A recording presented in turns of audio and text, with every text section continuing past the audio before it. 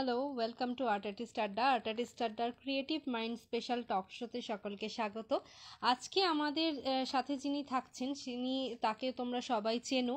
তিনি হচ্ছেন অয়ন মুখার্জি, AM স্টুডিওর ডিরেক্টর এবং ওয়েল নোন কিউরেটর। তো আমাদের সাথে আজকে আড্ডা দেবে অয়নদার সাথেই আমরা কথাবার্তা শুরু করছি। যারা আমাদের ইনস্টাগ্রাম থেকে এই লাইভ শোটা দেখছো তারা আমাদের ইনস্টাগ্রামটা ফলো করতে পারো, আর ফার্দার ডিটেলস জানবার জন্য তোমরা ফেসবুকে আমাদের ফলো করতে পারো এবং ইউটিউবে অবশ্যই ফলো করো। আমাদের পুরো এই যেই মানে ভিডিও সেশনটা পুরোটা এডিটেড ভার্সনটা দেখার জন্য।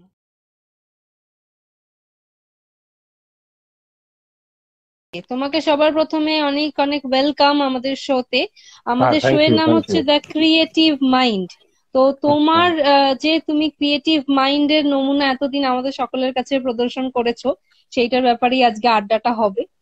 তো তুমি তোমার একদম ছোটবেলার জার্নি থেকে শুরু করো, মানে তোমার স্টোরিটা সবার আগে আমরা শুনবো। প্রথমত তোকে অনেক ধন্যবাদ এবং আর্ট আর্টিস্ট আড্ডা, তোদের যে গ্রুপটা, তোদের যে ইনিশিয়েটিভটা আমার খুব ভালো লেগেছে এবং ইন্টারাকশনস গুলো হওয়া খুব দরকার, কথাগুলো হওয়া খুব দরকার। তো সেই জায়গা থেকে ভেরি ভেরি গুড ইনিশিয়েটিভ এবং thank you for having me. আর সকলকে থ্যাংক ইউ। এখন তো আফটারনুন হয়ে গেছে, তো গুড আফটারনুন যারা এখন আছেন লাইভ কিংবা যখন দেখবে, আর তোকেও। হ্যাঁ, জার্নি জার্নি বলতে হ্যাঁ মানে জার্নিটা একটু ইন্টারেস্টিং, কারণ আমি স্টার্ট করেছিলাম যখন আমার মানে এই আর্ট ফ্র্যাটার্নিটিতে কাজ করা এবং আর্টিস্টদের সাথে ইন্টারাকশন হওয়া, কথা বলা শুরু করা, তাদের সাথে তাদের স্টুডিওয়ে ভিজিট করা। সেগুলো অনেকটা ছোটবেলায়, কারণ আমার মানে অনেকেই জানে যে আমাদের আমাদের আমাদের একটা ফ্যামিলি বিজনেস ছিল। আমার বাবার বেসিক্যালি বিজনেস ছিল আর্ট ফ্রেমিং এর, মানে ছবি আচ্ছা। বাঁধানো এবং ক্যানভাস ম্যানুফ্যাকচারিং একটা ইউনিট আমাদের এখনো আছে সেটা। তো সেটা বাবার এই বিজনেসটা অনেক 30-35 বছর হয়ে গেল, লাইক এখন ক্লোজ টু 40 ইয়ার অ্যাকচুয়ালি। তো আচ্ছা। সেই সূত্রে প্রচুর আর্টিস্টদের সাথে স্টুডিওতে ওই বাবার সাথেই যাওয়া এবং আলাপ হওয়া, সেখানে আর্টিস্টদের সাথে তাদের স্টুডিও ভিজিট করা, এরম একটা প্রসেসের মধ্যে ছিলাম এবং এরম একটা ওই রেগুলার একটা অ্যাফেয়ার ছিল আর কি। এই আর্টিস্টদের বিভিন্ন আর্টিস্ট, মানে খুব সিনিয়র আর্টিস্ট যেমন সেই যোগেন্দার থেকে শুরু করে লালুদা, গণেশদা, এরম সিনিয়র আর্টিস্ট। তারপর আবার যারা একটু তখন কন্টেম্পোরারি প্র্যাকটিসিং আর্টিস্ট ছিল, চন্দ্র ভট্টাচার্যের মতো আর্টিস্ট, বা ছত্রবতী দত্ত, অরিন্দম দা, এরম এরম আর কি। তো এদের এদের স্টুডিওতে ওই তখন যাওয়া শুরু হয় এবং তখন থেকে একটা যা হয়, রেগুলার যেহেতু যেতাম, সেটা আমি অনেক অনেক অনেকটাই তখন ছোট, তখন মোস্ট প্রবলি আমি তখন ক্লাস 7-8-এ পড়ি, এরম 7-8-9 এর আচ্ছা। মতো সময়। তো সেখান থেকে একটা ইন্টারেস্ট গ্রো করে রিগার্ডিং দ্য প্র্যাকটিস, রিগার্ডিং মানে ছবি, গান, বাজনা, কবিতা, এগুলোর প্রতি একটা ভালোবাসা কিংবা ইন্টারেস্ট তো ছোটবেলা থেকে ছিলই। কিন্তু একটা যা হয় মানে সামনে থেকে দেখলে এবং ওই মানে একটা স্টুডিও স্পেসটা তো বেসিক্যালি এটা আতুর ঘর শিল্পীর জন্য। তো সেই আতুর ঘরে ঢুকে যাওয়াটা সবাই সুযোগটা পায় না। আমি খুব লাকি মনে করি ওই জন্য যে আমি সেই সুযোগটা পেয়েছিলাম। তো সেখান থেকে একটা ওদের ওই প্র্যাকটিসটা, ওদের সাথে কথা বলা, ভাবনা চিন্তা, ওরা মানে ওরা কাজটা কোথা থেকে করে, কিভাবে করে, টেকনিক্স, কি মিডিয়ামে কাজ করছে, কিংবা মিডিয়ামস গুলো সিলেকশন করা, কিংবা আর্টওয়ার্কস এর কনসেপচুয়ালাইজ করা, তাদের যে মেন্টাল ল্যান্ডস্কেপ আর কি। তো সেইগুলো জানতে পারতাম, গল্প শুনতাম, সেগুলোর থেকে একটা ইন্টারেস্ট তৈরি হয় আর কি। তো তারপরে আহ, মানে উইথ টাইম এক্সিবিশনস, মানে আমার অ্যাজ আ কিউরেটারের এই জার্নিটা যদি আমার বলা হয়, মানে এটাকে দুভাগে ভাগ করে দেওয়া যেতে পারে। আমার যেটা মানে আমি যেরকম ভাবে এখন রিয়েলাইজ করি আর কি, যে ফ্রম টিল 2000, মানে 2011 to 2014 অনওয়ার্ডস, 14 অব্দি একটা পিরিয়ড ছিল যেখানে আমি বেশ কিছু গ্রুপ শো এক্সিবিশন কিউরেট করেছিলাম। সেটা গ্রুপ ছিল, বেশিরভাগই গ্রুপ এক্সিবিশন ছিল। যেমন কলকাতাতে, যেমন কলকাতা একাডেমি অফ ফাইন আর্টসে, তারপরে আমাদের দিল্লির ললিত কলায়, দিল্লিতে। তো এরম বিভিন্ন মানে ছড়িয়ে ছিটিয়ে এক্সিবিশনস করেছিলাম। কিন্তু তখন ব্যাপারটা ছিল হলো like from my and that was more of like showcasing আর্টওয়ার্কস, কিংবা আর্টিস্টদের সাথে কোলাবোরেট করে তাদের তাদের কাজ দেখানো আর কি। কিন্তু 2000 মানে যা হয় সময়ের সাথে মানুষ মানে লার্নিং অ্যান্ড আনলার্নিং এর প্রসেসের মধ্যে দিয়ে তো যেতে হয়। তো আমার সাথে ওইরকমই হয়েছিল। তো উইথ টাইম তো আবার 2014 অনওয়ার্ডস যেটা হয়, উম, এই কাজ করতে করতে এখানে আমার ব্যাকগ্রাউন্ডে দি ইন্টারেস্ট টুয়ার্ডস মিউজিক, কিংবা আমি যেহেতু গান বাজনা শুনতাম খুব সিরিয়াসলি, মানে অ্যাজ এ মিডিয়াম হিসেবে আমি খুব অ্যাট্রাক্টেড ছিলাম মিউজিকের প্রতি, অ্যাট্রাক্ট এখনো আছি। তার সাথে কবিতা লিখতাম, লেখার একটা আর কি প্র্যাকটিস ছিল।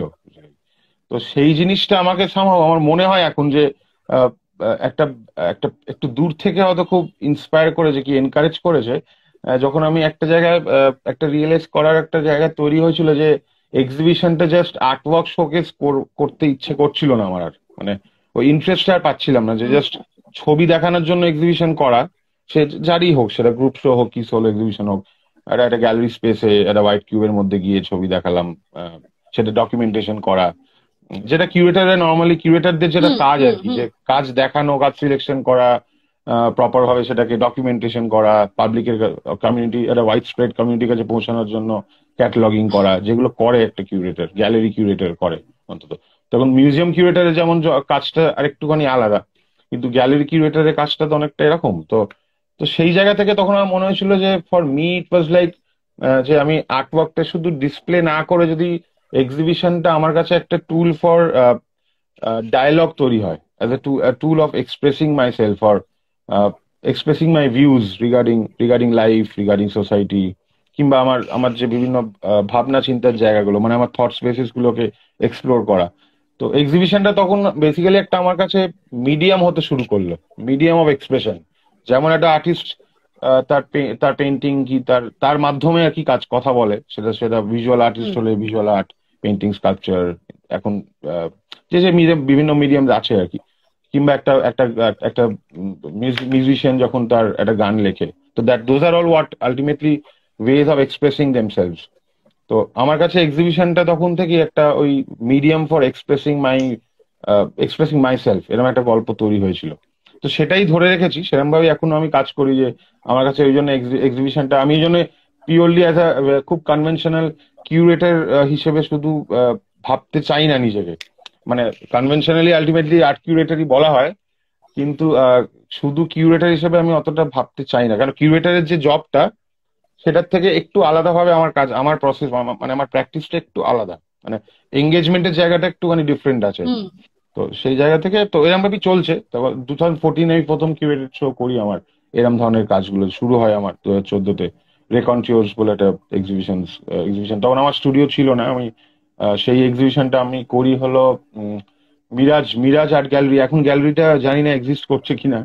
তো তখন একটা খুব ইন্টারেস্টিং স্পেস ছিল, ওটা নিউ আলিপুরে গ্যালারিটা ছিল, মিরাজ আর্ট গ্যালারি। হুম তো ওইখানে আমি 10জন খুবই আপকামিং ইয়াং আর্টিস্ট, সবই কন্টেম্পোরারি ইয়াং, কিছু কিছু কলেজ জাস্ট পাস করেছিল, 2 বছর 3 বছর হয়েছে, কেউ কেউ হয়তো সবে পাস করেছে, এরকম একটা গ্রুপ, খুব ইয়াং একটা গ্রুপকে নিয়ে আমি একটা প্রজেক্ট তখন করি, কনসেপ্ট এক্সিবিশনটার নাম ছিল, 10জন আর্টিস্টদের নিয়ে। সেটা দিয়ে আমার মানে ওই ল্যাঙ্গুয়েজ অফ এক্সিবিশনে পথ চলা শুরু যদি তুই জিজ্ঞেস করিস, তাহলে আমি বলবো ওই 2014-র এই এক্সিবিশনটা থেকে স্টার্ট হয়। তো এখনো আমি সেভাবেই নিজেকে এক্সপ্লোর করার চেষ্টা করি এবং এক্সপ্রেস করার চেষ্টা করি এক্সিবিশনের থ্রু দিয়ে। আচ্ছা, একটা টাইমে ছিল যে মানে এটা আমি ফিল্ডে ধরো কথাবার্তা যখন স্টুডেন্টদের সাথে বলেছি, তো এই ক্ষেত্রে আমি একটা কথা শুনতে পেলাম যে আগে একটা বিষয় ছিল যে আর্ট কলেজে পড়বো নয় তারপরে আর্টিস্ট হব, বা অনেকে আছে যারা গ্রাফিক্স এর নিয়ে কাজ করবে, মানে যেটা আমাদের কমার্শিয়াল দিক রয়েছে আর কি, ডিজাইনার হিসেবে জব করবে।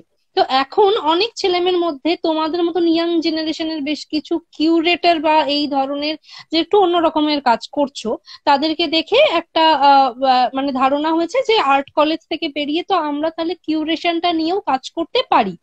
সেখানে তোমার নাম অনেকবারই উঠে এসেছে যে অয়ন দা এরকম একটা অন্যরকম কাজ করছে। তো সেক্ষেত্রে তাদের কাছে একটা প্রশ্ন হচ্ছে যে এই যে কিউরেশনটা যদি কেউ মনে করে যে শুরু করব, তাহলে এই কিউরেশনটা সে কিভাবে করতে শুরু করতে পারে?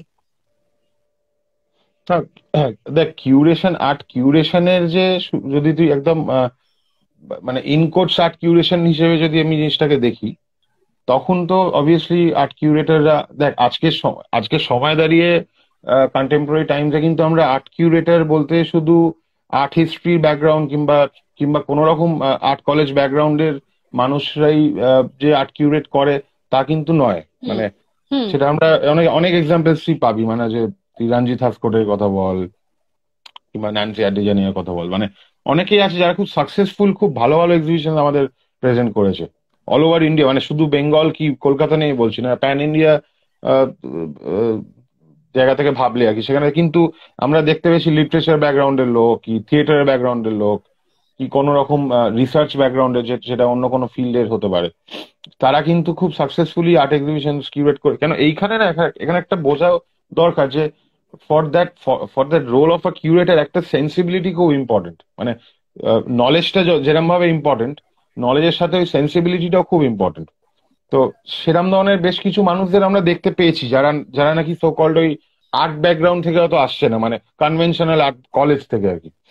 কিন্তু এটাও সত্যি যে আর্ট কিউরেশনের জন্য অবভিয়াসলি আর্ট আর্ট হিস্ট্রি নিয়ে পড়াশোনা করা, সেটা ব্যাচেলার যে মাস্টার যে আর্ট হিস্ট্রি স্টুডেন্ট ধর রয়েছে সে সব কটা যে কোনো কলেজেরই হোক, তো তাদের জন্য অবভিয়াসলি তাদের পাথটা তৈরি অনেকে যেমন আর্ট আর্ট হিস্ট্রি থেকে মানে ব্যাচেলার্স মাস্টার্স কমপ্লিট করে অনেকে যেমন লেকচারার হয়ে যায় কি প্রফেসরি করার জন্য, এটা ইন্টারেস্টের উপর ডিপেন্ড করে ডেফিনেটলি। কিন্তু যাদের আর্ট কিউরেশন করার একটা ইন্টারেস্ট আছে, তাদের কিন্তু যারা আর্ট হিস্ট্রি তাদের ব্যাকগ্রাউন্ড থেকে আসছে, তাহলে তাদের কিন্তু একটা ডেফিনেটলি স্কোপটা থাকে, মানে to explore themselves as a curator.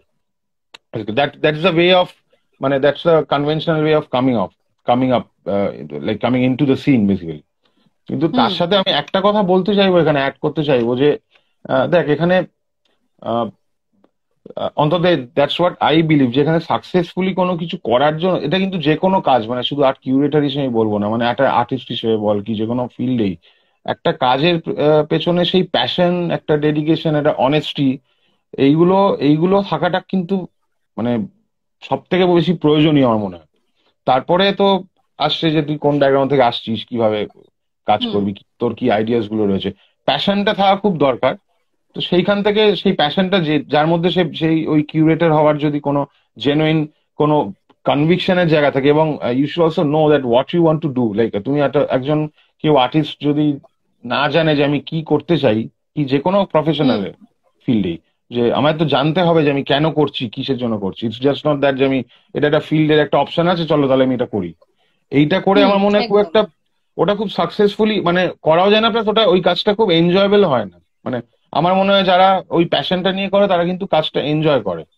তো সেইখান থেকে মানে I think it's the best way to explore your self, to think about your self and to understand what you want to do.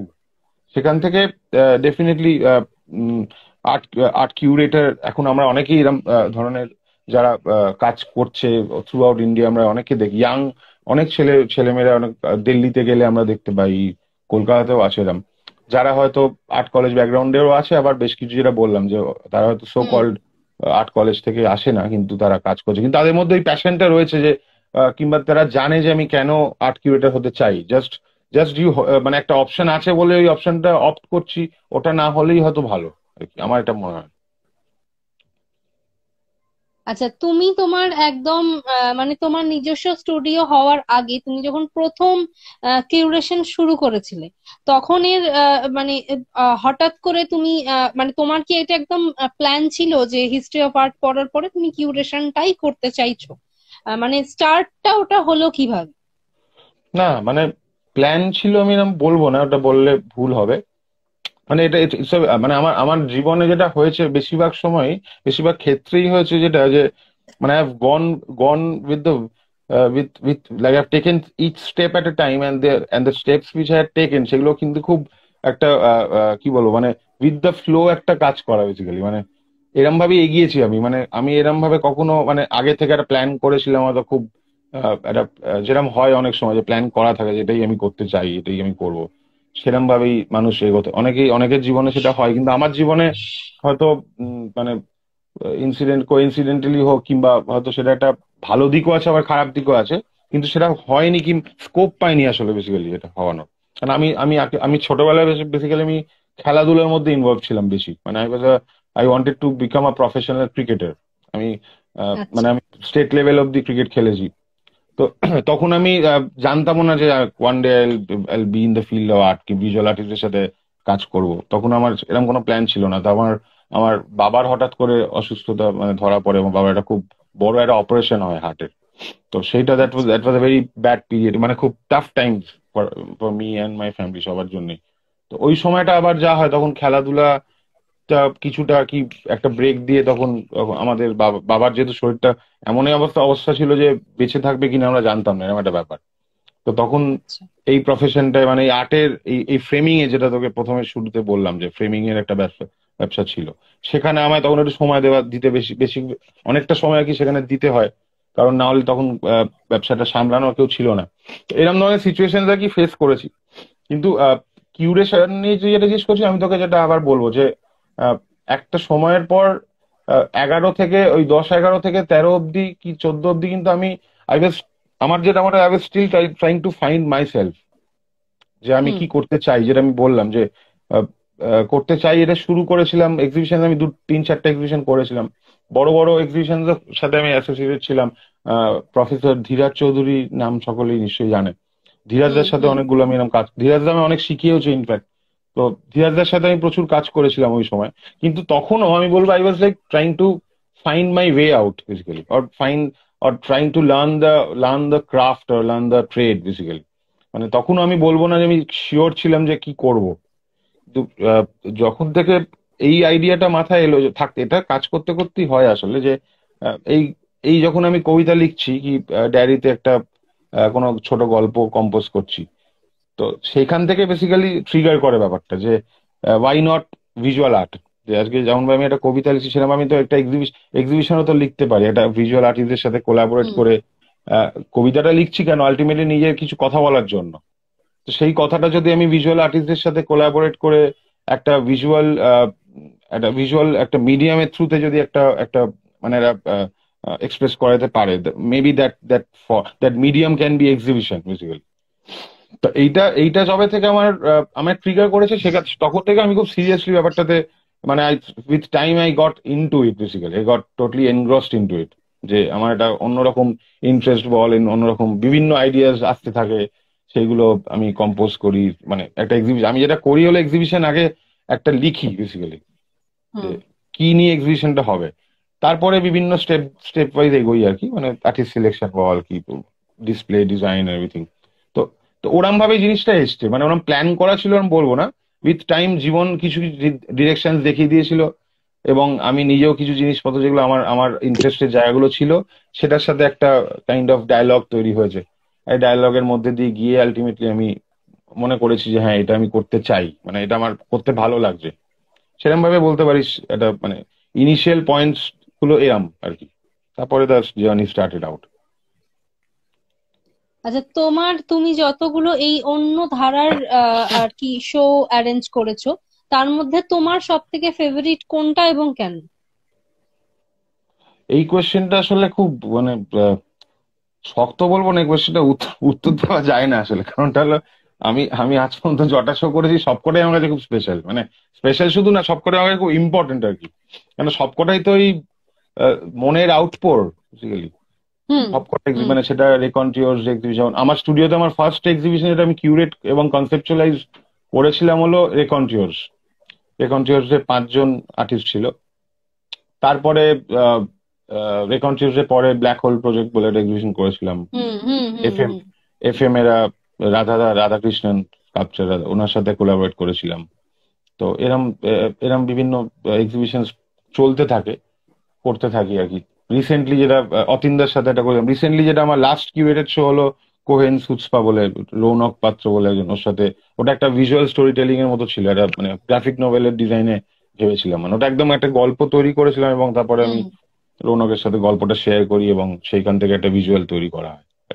তো প্রত্যেকটা এক্সিবিশনই খুব মানে কি বলবো, মানে প্রত্যেকটাই মানে নিজে এতটাই আপন আর কি, এবং এতটাই কাছের, এগুলোকে আলাদা করে খুব আলাদা করাটাই আসলে অসম্ভব আমার জন্য। তো প্রত্যেকটা এক্সিবিশনই একটা জিনিস, আমি মানে এই কোয়েশ্চেনের উত্তর যদি ওরম ভাবে বলা যেতে পারে যে সবকটাই আমি খুব অনেস্টলি এবং খুব আহ, একটা ওই উম, নিজের মানে সেলফ আন্ডারস্ট্যান্ডিং এবং self realisation regarding me, my self, the society, the the place I live in, বিভিন্ন ইমোশনস, সেই জিনিসগুলোকে মানে সেই জিনিসগুলো প্রত্যেকটাই কনসেপ্ট গুলোর মধ্যে প্রচন্ড ভাবে রয়েছে। মানে সেগুলো সেগুলো একটা জায়গায় হয়েই হয়তো একটা গল্প তৈরি হয় আলটিমেটলি। তো সেগুলো খুব অনেস্টলি রয়েছে। মানে আমি ওই জন্য খুব একটা সময়, অনেক সময় খুব তাড়াতাড়ি কোনো কিছু ভাবনা চলে আসে, অনেক সময় অনেক সময়ও লেগে যায়। আমি কখনো নিজেকে পুশ করিনি যে একটা এক্সিবিশন করতে হবে, অনেক দিন হয়ে গেছে, এটা আমি হুম নর্মালি করি না, একদমই করার চেষ্টা করি না আমি। তো সেই জিনিসটা খুব রয়েছে। বাট আমার এটা একটা খুব এক্সপিরিয়েন্স যেটা আমার খুব এনজয় করেছিলাম হলো যে আমি আহ, আহ, অতীন বসাকের শো হয়েছিল এপার্ট অ্যাপার্ট বলে, অতীনদার সাথে হুম হুম হুম কোলাবরেট করেছিলাম। তো সেইখানে প্লাস ব্ল্যাক হোল প্রজেক্টেও, এই দুটো এক্সিবিশনে যেটা আমরা করেছিলাম, আমরা স্টুডিওর যে মানে ওটা আমার কনসেপ্টটারও একটা পার্ট হিসেবেই ছিল যে আমি চাই মানে অনেকদিন ধরে তখন আর প্ল্যান ছিল যে হোয়াইট কিউব থেকে একটু বেরিয়ে আসা। মানে গ্যালারির যে হোয়াইট কিউব, সেখানে ডিসপ্লেটা মানে ডিসপ্লেটাকে যদি বাইরে মানে একটা ইচ্ছে সবসময় থাকে যেটা পাবলিক, একটা একটা একটা পাবলিকের সাথে ডায়ালগ কিংবা একটা পাবলিক এঙ্গেজমেন্ট তৈরি করা, সেটা খুব একটা মানে আমার মনে হয় খুব ইন্টিগ্রাল, খুব ইম্পর্টেন্ট আসপেক্ট আজকের দিনে দাঁড়িয়ে, যে পাবলিক কতটা ইনভলভ হচ্ছে কাজের সাথে। একটা কাজ করলাম, সেটা ওই আমাদের আর্ট ফ্র্যাটার্নিটির 10টা লোক দেখলো কি 100টা লোক দেখলো, আমরা নিজেরাই দেখলাম, নিজেরাই এনজয় করলাম, ওই অবধি না রেখে জিনিসটা একটা ওয়াইডার অডিয়েন্সের কাছে পৌঁছে যাওয়া, নতুন 10টা অডিয়েন্স ক্রিয়েট করা, এগুলো আমার মনে হয় খুব ইম্পর্টেন্ট আজকের সময় দাঁড়িয়ে। তো সেই জায়গা থেকে বলতে পারিস ওই দুটো প্রজেক্টে যেহেতু বাইরে আমরা আমরা যেটা করেছিলাম স্টুডিওর বাইরে, আমার স্টুডিওর বাইরে একটা ছোট্ট ফ্যাক্টরি মতো আছে, হুম প্লাস আরো দুটো তিনটে বাড়ি, ফ্যাক্টরির দেয়ালগুলো, বাড়ির দেয়ালগুলো, ওইগুলোকে আমরা মানে আই ট্রাই মানে what I tried is like including those things into the display and design of the show. তো ওই ওই ওই প্রজেক্ট দুটোকে আমি মানে দ্যাট ওয়াজ ভেরি, যেহেতু প্রথমবার আমরা করছিলাম ওই জিনিসগুলো, that was very interesting for me. মানে that the process was very interesting. এই যে মানুষরা ডাইরেক্টলি ইনভলভ হচ্ছে, রাস্তা দিয়ে যেতে যেতে দাঁড়িয়ে পড়ছে, কি কাজ হচ্ছে, চারটে কথোপকথন হচ্ছে, ইন্টারাকশন হচ্ছে আর্টিস্টদের সাথে, আমার সাথে। তো দ্যাট ওয়াজ ভেরি ইন্টারেস্টিং আর খুব এনকারেজিং ফর মি। মানে যে মানে এটা হয় না যে একটা জিনিস ভাবছে একটা মানুষ, কিন্তু সেই মানুষ ভাবনাটা কতটা ঠিক, সেখানে একটা ওই হুম রেজলিউশনের জায়গা থেকে একটা জাস্টিফিকেশন দরকার হয় মাঝে মাঝে মেন্টালি, যে if you thinking the right thing or not. তো সেই জায়গা থেকে আমি বলবো খুব এনকারেজড হয়েছিলাম যে হ্যাঁ এটা করা উচিত, যে এই মানুষগুলো যদি এতটা ইনভলভ হতে পারে কি ইন্টারেস্টেড হতে পারে, তাহলে এদেরকে ভুলে গিয়ে আমাদের কোনো কাজ সবসময় এদেরকে মানে এদের কাছে আন্তরিকভাবে কাজ, এদেরকে আন্তরিকভাবে টেনে নেওয়াটা খুব উচিত আর কি আমাদের ভিজুয়াল আর্ট সবার জন্যই বলছি, এটা আর্টিস্টদের জন্য বল, কিউরেটরদের জন্য বল, গ্যালারি ওনারগুলোদের জন্য বল, সবার হুম জন্যই, যে তাদেরকে যতটা সম্ভব ইনভলভ করা যায়। মানে একটা ওই পশ ক্রাউড কি একটা ক্লিশেড, একটা ওই সো কল্ড স্নবারি, এগুলো না রাখাই ভালো আমার মনে হয়। তো ওই জায়গা থেকে ওই দুটো খুব ইন্টারেস্টিং প্রজেক্ট আমার জন্য ছিল। এটা আমার আরো ইচ্ছা আছে, করার প্ল্যান আছে ফিউচারে করার। আচ্ছা, তোমার কাছে আরেকটা প্রশ্ন রাখতে চাইছি যে তোমার যেটা আপকামিং যে শোটা আসছে, যেটার ব্যানার সবাই অলরেডি দেখেছে, ফেসবুকে ওটার প্রমোশন হচ্ছে, তুমি ওইটা সম্বন্ধে অল্প কিছু বলো। আমি জানি শোটা ডিসক্লোজ হওয়ার আগে শোটা নিয়ে জিজ্ঞাসা করাটা উচিত নয়, তা তাও মানে জাস্ট একটা আভাস যে তোমার ওই শোটা কিরকম হতে চলেছে, বা তারপরে আমি আরেকটা প্রশ্নে আসবো যে তোমার এই যে শো এর যে চিন্তা ভাবনা, এই যে একটু অন্যরকম করার জায়গা, এইটা থেকে মানে এইটার এই আপকামিং তোমার যে শোটা আর কি, সেটার উপর কতটা প্রভাবটা আমরা দেখতে পাবো। মানে তোমার ব্ল্যাক হোল প্রজেক্ট একটা ভীষণই সাকসেসফুল প্রজেক্ট ছিল, এবং একদমই অন্য রকমের কাজ, যেটা দিয়ে ধরো আমাদের মতন যারা মানে একদম এম স্টুডিওকে একটা অন্যভাবে আমরা পেয়েছিলাম সেই সময়। তো এই এই তোমার যে আপকামিং যে শোটা আসছে, সেই শোটার ব্যাপারে এই এই পুরো ধারাটা তুমি কতটা মানে নিয়ে চলছো আর কি, সেই বিষয়ে একটু বলো। হ্যাঁ, আপকামিং এক্সিবিশনটা বেসিক্যালি প্রদীপ পাত্র, অনেকেই প্রদীপকে চেনে, ওকে নিয়ে ওর সাথে আমি একটা কোলাবোরেশন করছি আর কি। ও তো স্কাল্পটার। তো হুম এটা একটা বেসিক্যালি একটা সিরিজ অফ স্কাল্পচারের ডিসপ্লে হবে ফার্স্ট এই এক্সিবিশনটা। আচ্ছা এটা টাইটেলটা হলো ইয়ে, আমরা বাংলা যারা বলি না ওই ইয়েটা ভুলে হুম গেলাম, মানে হুম। ইয়ে মানে বেসিক্যালি নো বডি কিংবা ভেরি ইররেলিভেন্ট সামথিং, বেসিক্যালি ইয়ে কথাটা আর তোমার এই এই কলোকিয়ালি একটা ইররেলিভেন্সি রয়েছে। নামটাই লোককে অন্যভাবে ভাবাচ্ছে। মানে এইটা যে মানে এটা যে একটা এক্সিবিশনের টাইটেল হতে পারে, সেটা কিন্তু সত্যি অনেক অনেক অনেকের সাথে আমার কথা হলো এই এই ব্যাপারটা নিয়ে। তো অনেকেই এইটা নিয়ে আমাকে বলেছে যে একটু তোমাকে যদি তুমি কিছু একটু শেয়ার করো। হ্যাঁ, এটা তো যখন খুব তাড়াতাড়ি, বেশি দিন আর নেই আমাদের, এখনো ডেটটা ফাইনাল, হ্যাঁ। আমরা মানে ডেটটা কোনো অ্যানাউন্স করিনি। ওই মিড হুম ফেব্রুয়ারি ওরম সময় হবে ডেটটা, এটা আমরা কামিং এক দুদিনের মধ্যেই অ্যানাউন্স করব। তো এইটা বেসিক্যালি প্রদীপের সাথে একটা কোলাবোরেশন, যেটা বললাম মানে একটা সিরিজ অফ স্কাল্পচার। এবার স্কাল্পচারের যে মানে মানে এই কাজগুলোর যে মানে যে কনসেপ্ট, যেখান থেকে কাজগুলো এসছে এবং যে ভাবনা ভাবনা থেকে কাজগুলো করা হয়েছে, সেই ভাবনাটাকে মাথায় রেখেই টাইটেলটা ঠিক করা। মানে মানে তোরা কাজটা এসে দেখলে আরো খুব ইজিলি কানেক্ট করতে হুম পারবি হুম তখন, হুম। যে ইয়ে মানে তো একদম। একটা ইররেলিভেন্সি, মানে কলোকিয়াল বাংলা ভাষায় এটা খুব ইররেলিভেন্ট কিছু একটা। তো আমাদের যে মানে যে কাজটা প্রদীপ করেছে, প্রদীপের যে মেন ভাবনাটা কিন্তু যেটা ছিল কনসেপ্টটা, সেইগুলো সেখান থেকে সেটারই একটা এক্সট্রাকশন বলতে পারিস, যে এই নামটা মানে ওখান থেকেই নেওয়া হয়েছে বেসিক্যালি, মানে উইচ কাইন্ড অফ আচ্ছা। পোর্ট্রেজ the concept of the sculpture, basically the concept of the show, the wholesome show. তো এবার কি হয়, মানে এম এ যেটা আমি করি, দেখ আমি তো যেহেতু আহ, যেটা বললাম, যেটা কনসেপচুয়ালাইজ করা কি মানে যেহেতু আমি যেভাবে যে প্রসেসে কাজ করি, বছরে একটা কি 2 বছরে একটা কি 2 বছরে দুটো, এই অবধি না, মানে আমার জন্য অন্তত ওটাই হয়, নাহলে মানে ওই 2 মাস 3 মাস অন্তর অন্তর কনসেপচুয়ালাইজ করা খুব কঠিন ব্যাপার, ওরকম ভাবে হয় না, কারণ এত সময় লাগে এক্সিবিশনে লিখতে, তারপর সেটাকে লেখার লেখার পর আর যে যাদের সাথে কোল্যাব করব তাদের সাথে কথা বলা, ডিসকাস করা, সেই সেই ডিসকাশন প্রচুর সময় যায়, যে কিভাবে আমরা করতে চাই। তারপর তো এক্সিবিশনে ডিজাইনিং আছে, অনেকগুলো পার্টস আছে, ডিসপ্লে আছে, কি মিডিয়ামে হবে, সেই বিভিন্ন রকম সব যা যা কাজ থাকে। তো তাই জন্য আমি যখন আমার স্টুডিওটা ফার্স্ট তৈরি করি এম এ, তখন আমার এটা মাথায় ছিল যে আমি যেটা করতে চাইবো হলো আমার নিজের কিউরেশনস গুলো কিংবা নিজের কনসেপচুয়ালাইজ শো গুলো আমি করবো এখানে। ওটা ছাড়াও যখন যে আরো সময় যেগুলো পাবো, কারণ আমি তো আর বছরে 10টা করে শো করছি, কনসেপচুয়ালাইজ করছি, হুম এরকম হুম। হবে না, এটা সম্ভব না হওয়া। তো তখন আমি এটা মানে করতে শুরু করেছিলাম, মানে প্ল্যান, এটা আমার প্ল্যান ছিল একদম, যে আমি বিভিন্ন সময় আমার যে যাদের কাজ খুব ইন্টারেস্টিং মনে হবে, কিংবা আমার আমার ওয়ে অফ সিইং থিংস, কিংবা আমার আমার ল্যাঙ্গুয়েজ অফ এক্সিবিশন, যে ধরনের ল্যাঙ্গুয়েজের আমি যে ধরনের এক্সিবিশন আমি করে থাকি, কি কনসেপচুয়ালাইজ কি কিংবা ডিসপ্লেও যখন করি আর কি, একটা তো ল্যাঙ্গুয়েজ থাকে যে কোনো জিনিসেরই, ভাবনা চিন্তার বল, একটা ডিজাইনের বল, সেই ল্যাঙ্গুয়েজটার সাথে যখন আমি কানেক্ট করতে পারবো, কিংবা আমার মনে হবে যে এই ভাবনাটা কি এই কাজগুলোর বডি অফ ওয়ার্কের সাথে একটা একটা ইন্টার কানেকশন তৈরি হচ্ছে, একটা মেন্টাল ডায়ালগ তৈরি হচ্ছে, তখন আমি আর্টিস্টদের সাথে কোলাবোরেশন করব। তো এই এক্সিবিশন, ওই এক্সিবিশনটাতে এক্স্যাক্টলি আমি কনসেপচুয়ালাইজ করে, যেমন ব্ল্যাক হোল কি, আমাদের এই কোয়েন সুটস বা কিংবা এই এফএমআর, এই ধরনের শোগুলো আমার লেখা এক্সিবিশন। এই এক্সিবিশনটা হয়তো ঠিক লেখা ওরকম কনসেপ্ট, ওই জন্য আমি এটাকে কনসেপচুয়ালাইজ বলি না আর কি। এটা একটা কোলাবোরেশন, মানে আমি যখন একটা আর্টিস্ট আরেকটা ইন্ডিপেন্ডেন্ট আর্ট প্র্যাকটিশনারের সাথে কোলাব করছি। তো এই হুম। এক্সিবিশনটা হলো তাই, যে প্রদীপের সাথে একটা কোলাবোরেশন আমার, এটা এই কনসেপ্টটা আচ্ছা। কিন্তু প্রদীপেরই কনসেপ্ট পুরো, মানে প্রদীপ এই এক্সিবিশনে কাজগুলো করছিল আর কি, শুরু করেছিল। তখন আমরা কথাবার্তা বলি, যে তখন আমার ভালো লাগে যে এটা এটা করাইতে, মানে এটা দেখানো, মানে আমার ইচ্ছা হয় যে আমি এটা দেখাতে চাইবো।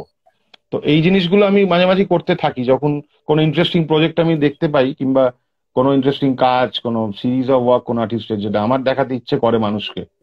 তো সেই সেই এটা আমি মানে সেই স্কোপটা আর্টিস্টদের দিই এবং নিজেও নিই আর কি, আহ, দেখানোর জন্য। তো this exhibition is one of them are কি।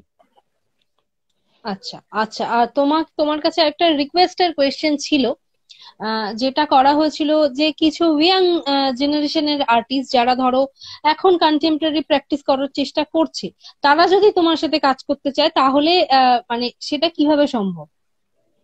সেটা খুব ইজি, আমার ইমেল আইডি আছে, ইমেল আইডিতে কাজগুলো একটু, যদি কাজের বডি অফ ওয়ার্কটা, কেন একটা দুটো ইমেজ, অনেকে এরকম মেল আমি পেয়েছি অনেক সময় যে 2খানা ইমেজ পাঠিয়েছে হয়তো, বাট হুম যা হয় হুম। দুটো ইমেজ দিয়ে কি বোঝা যায় যে একটা কাজে, একটা আর্টিস্টের প্র্যাকটিস তো একদম। ধরা যায় না না। তো আমি সবসময় ওই জন্য সবাইকে বলি যে পোর্টফোলিও উইথ একটা ঠিকঠাক body of work, with the concept or with any any right up which is there, যদি কোনো রাইট আপ থাকে, নিশ্চয়ই থাকবে এখনকার দিনে কাজ, অন্তত কন্টেম্পোরারি আর্টিস্টদের, যে কোনো আর্টিস্টেরই কাজের একটা একটা ভাবনার রাইট আপ সবসময় ক্যারি করে সাথে। তো হুম। সেইগুলো দিয়ে একদম। আমি মেল মেল করে দিতে বলি সবাইকে, যে তখন আমি মানে I go through the works, এবার যেটা আমি বললাম যে আমি তো ঠিক আর্টওয়ার্ক পোর্ট্রে করি না, একটা গল্প পোর্ট্রে করার চেষ্টা করি। সেটা সেটা তো আমার নিজের কিউরেশন কি কনসেপচুয়ালি যখন আমি করি, যখন আমি কোনো কাজের সাথে কানেক্ট করতে পারি, কি কোনো ভাবনার সাথে মনে হয় যে এর কাজটা ভালো হুম ইনভলভ করতে করতে পারবো, কিংবা ওর কাজটা ভালো মতো আমার ভাবনাটাকে ডেপিক করতে পারবে, কিংবা আমরা একটা ওই ওই কোলাবোরেশনে ঢুকতে পারবো, কিংবা ডায়লগ তৈরি করতে পারবো আমার ভাবনা চিন্তা এবং কাজের সাথে, তখন আমি আমার মতো করে কন্ট্যাক্ট করে নিই। আর তাছাড়া যেটা যেমন এই প্রদীপের এই শোটা যেমন হচ্ছে, অনেক সময় কোনো ইন্টারেস্টিং প্রজেক্ট হলে তখন আমরা আর্টিস্ট কোলাবরেট আমরা অনেকবারই মেনু করেছি। আমি সঞ্জীবের সাথে করেছি, সুভান্বিতা সাহা বলে একজনের সাথে করেছি, হুম। সৌমিকদার সাথে করেছি। ইনফ্যাক্ট সৌমিকদা হলো সৌমিকদা আহ, এই খুব রিসেন্ট এক্সিবিশনের মধ্যে সৌমিকদারটা হয়েছিল, মানে এই প্যান্ডেমিকের আগে আর কি। তো ওটাও ওরম আচ্ছা। ধরনের এক্সিবিশন ছিল। তো এরকম ধরনের শো আমি করতে থাকি যখন অনেক সময় আমি কোলাবোরেশন করি, তো ওগুলো আলটিমেটলি ওই মেলে আমি যেগুলো ইমেজ গুলো পাই আমি আমার মতো করে দেখে রাখি। সেখান থেকে what I do is eye contact people দেন, করে অ্যাকর্ডিংলি একটা সেট আপ হয় আর কি। কিন্তু হ্যাঁ, আমি সবসময় এটা অ্যাপ্রিসিয়েট করি যদি কারোর কোনো সেরকম আইডিয়াস থাকে, আমি I am always open to listening to ideas, listening to thoughts and seeing works of different. I am open to, আমি কখনো আমি চেষ্টা করি সবসময় অ্যাভেলেবেল থাকার সেই জায়গাতে। এবার তো তারপরে প্রজেক্ট ওরিয়েন্টেড, যেটা তোকে বললাম যে ওর প্রজেক্ট ওরিয়েন্টেড হুম ডিসিশন হুম মেকিং গুলো একদম। হয়। আচ্ছা, তোমার কাছে লাস্ট একদম প্রশ্ন, বেশি সময় তোমার আর নেবো না। সেটা হচ্ছে তুমি ইন ফিউচার এই প্রজেক্টটার পরে তুমি আর কি কি মানে আপকামিং কি প্ল্যান করে রেখেছো? কোনো প্ল্যান কি করেছো না আপকামিং প্ল্যান আপডেটের দেখ, সময়ের সাথে সাথে যাচ্ছে? না ইয়ের পরে আপকামিং প্ল্যান প্রচুর আছে। প্রচুর আছে কেন বলছি কথাটা, এটা আমি প্রচুর কথাটা শব্দটা ব্যবহার করছি ইচ্ছে করি, কারণটা হলো মাঝে আমরা সকলে জানি 1.5-2 বছরে যা গেল প্যান্ডেমিকের জন্য, আমার তখনের যে ধরনের প্ল্যান 2 বছর আগে যেগুলো ছিল সেগুলো কিন্তু কিছুই এখনো করিনি। এই এক্সিবিশনটা ইনফ্যাক্ট মানে প্রদীপের সাথে এটা আমার হওয়ার কথা ছিল, করার কথা ছিল আমাদের মানে ফার্স্ট যে লকডাউনটা হলো তারও আগে, বুঝতে পারছিস, মানে 1.5 বছর 1.5-2 বছর আগে এটা হওয়ার কথা ছিল, সেটা আজকে হচ্ছে, মানে এখন হচ্ছে। তো তুই বুঝতেই পারছিস তো ওই এরম অনেকগুলো লাইন প্রজেক্ট আছে যেগুলো আগে করব। তারপরে এবার এই দেড় দু একদম। বছরে যেগুলো ভেবেছি, এই 1.5-2 বছরের মধ্যে যেগুলো মাথায় আমার রয়েছে সেগুলো আছে। তো ওই জন্য আমি নিজেও একটু কনফিউজ, কোনটা আগে কোনটা পরে আমি নিজে এখনো ভালো মতো জানি না, কিন্তু প্রচুর প্রজেক্ট আছে, অনেকগুলো প্রজেক্ট আছে যেগুলো আগেও প্ল্যান করা ছিল এবং কারেন্ট প্ল্যানিং যেগুলো চলছে, যার মধ্যে একটা ইয়াংদের নিয়ে আরেকটা আমি করতে চলেছি। সেটা ইনফ্যাক্ট আমার ফার্স্ট টাইম এতজন আর্টিস্টকে নিয়ে আমি ফার্স্ট কাজ করছি, 16জন আর্টিস্টকে নিয়ে আমি এটা কাজ করছি। ওটা ওই এক্সিবিশনটা একদম ওটা আমার কনসেপচুয়ালাইজ করা, মানে আমার কিউরেটেড শো আর কি। তো ওটাও অনেক সবকটাই ইয়াং, ওই রেকনটিওর যেটা বললাম ওটাই একটা সেকেন্ড পার্ট, মানে সেকেন্ড আচ্ছা। একটা সিজন বেসিক্যালি বলতে পারিস। তো রেকনটিওর এর সেকেন্ড সিজনটা আছে, ওটাও তো অনেক দিনের মানে ব্যাপার, ওটা হয়তো আমরা চেষ্টা করছি মে-তে যদি স্টার্ট করা যায়, এপ্রিল-মে তে। তো ওইটা আছে, প্লাস আরো অনেকগুলো প্রজেক্টস আছে যেগুলো আস্তে আস্তে অবভিয়াসলি আমি অ্যানাউন্স করবো একটা, কেন এইটাই তো শুরু করতে পারছিলাম না, এটাকে স্টার্ট হয়ে গেলে তখন আবার আমি মানে ঠিক করা শুরু মানে আর পাইপলাইন এখন তৈরি তো করবো আমরা আর কি। কোনো কিছু নতুন প্ল্যান করবার আগে যেটা আমার প্রচন্ড মনে হয় যে এই হয়তো একটা অফলাইন কিছু প্ল্যান করছি যে এই কাজটা এবার এইভাবে এগোনো যেতে পারে, সেই হুম, হুম। মুহূর্তেই বলবে যে কোভিড এর আবার নতুন কিছু হ্যাঁ হ্যাঁ, আসছে, একদমই একদম আবার একদম। লকডাউন। মানে আমাদের জীবন দর্শনে একটা কথা আছে না যে মানে nothing is permanent in life, আমাদের সিচুয়েশন এখন এত গভীর ভাবে এটা রিয়েলাইজ করছি, কোনো এক্সিবিশন কি কোনো কিছুই কিছু পার্মানেন্টলি কিছু প্ল্যান করার কোনো জায়গা নেই। সুতরাং প্ল্যান করা আছে অনেক কিছুই, এবার সময় এবং সিচুয়েশন ঠিকঠাক থাকলে তখন একটা একটা করে করবো। ওকে, থ্যাংক ইউ অয়নদা এতটা সময় আমাদের দেওয়ার জন্য। খুব ভালো লাগলো তোমার সাথে কথা বলে। আর আমারও এই যে আমারও তুমি খুব তোমার আমারও খুব ভালো লাগলো। জার্নিটা শেয়ার করলে সেটার জন্য মানে আমার তোমার সাথে আড্ডা দেওয়ার অনেক দিনের প্ল্যান ছিল, অনেক ইচ্ছা ছিল। আমি তোমাকে যেরকম বলেছি যে আহ, এই তুমি যেরকম বললে এই আহ, মানে কোভিড কোভিড কোভিড করে সবাই একটা এর মধ্যে ছিল, তার মধ্যে তোমরা যে এত সুন্দর কাজ করছো এবং তোমার ভবিষ্যতের জন্য অনেক শুভকামনা রইলো যে অনেক সুন্দর সুন্দর কাজ আমাদেরকে উপহার দাও। একদম থ্যাংক ইউ, আর সবাইকে বলবো যে এক্সিবিশনস গুলো আবার শুরু হচ্ছে, আশা করি করতে পারবো একটার পর একটা। তোরা আসবি হুম। সবাই, তোরা কেন আমার স্টুডিওতে একদম। ইয়াং ইয়াং আর্টিস্টরা, আর্ট কলেজেরা পড়ছে এবং আর্ট কলেজ পাস পাস করেছে যারা, তারা সকলে খুবই ইন্টারেস্ট নিয়ে আসে এবং আমার ভালো লাগে সেটা। কেন হুম ইয়াং জেনারেশন যারা, ওটাই তো ফিউচার আলটিমেটলি। আমি নিজেও একজন হুম। ইয়াং আর্ট প্র্যাকটিশনার, সুতরাং আমি সবসময় ভালোবাসি এই জিনিসটা, এই এঙ্গেজমেন্টটা হওয়াটা খুব দরকার ইয়াংদের, তারা আসুক, কথা বলাটা, কথাবার্তা হয় যা হয় এলে। তো সেটা আমার খুব ভালো লাগে, এবং আমি চাইবো যে যেহেতু মাঝে একটা গ্যাপ হয়ে গেছিল, অনেক দিনের এক্সিবিশন করতে পারছিলাম না, তো সেটা আবার যেন আগের মতোই আবার হয়ে যায়, আবার আসা যাওয়ার মাঝে আমরা দেখা সাক্ষাৎ করতে পারি, গল্প করতে পারি, কথা বলতে পারি, এটাই একদম। এক্সপেক্ট করবো। ওকে, থ্যাংক ইউ। তাহলে আজকে এই পর্যন্তই। খুব ভালো থ্যাংক ইউ। থেকো, সুস্থ থেকো, এটাই তুইও তুইও কামনা তুইও করলাম। তোরা সবাই, তুইও ভালো একদম। থাক, তোদের কাজ চালিয়ে যা, সুস্থ থাকিস, কাজে থাকিস, একদম। আর আমার খুব সেইটাই ভালো সেইটাই লাগলো। একদম।